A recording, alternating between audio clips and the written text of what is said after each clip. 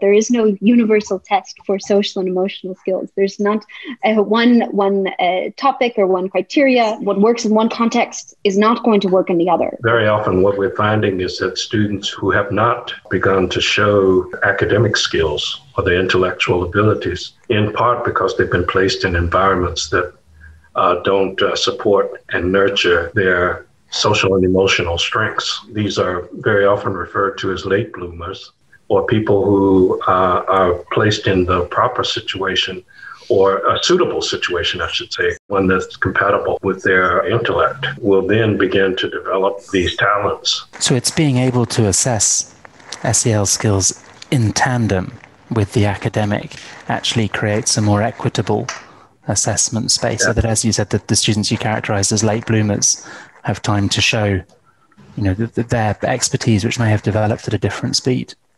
Yeah.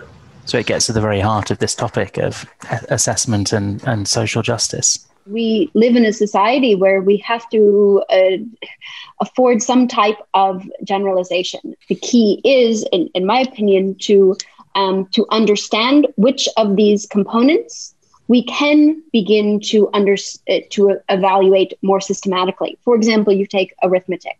And I think that one of the issues now is that we don't completely understand these social and emotional skills. And so we can't simply have a evaluation that fits. And I don't know if there ever will be one, probably not. But I think that by studying them, we can distill some components of them that we can have a standardized metric for.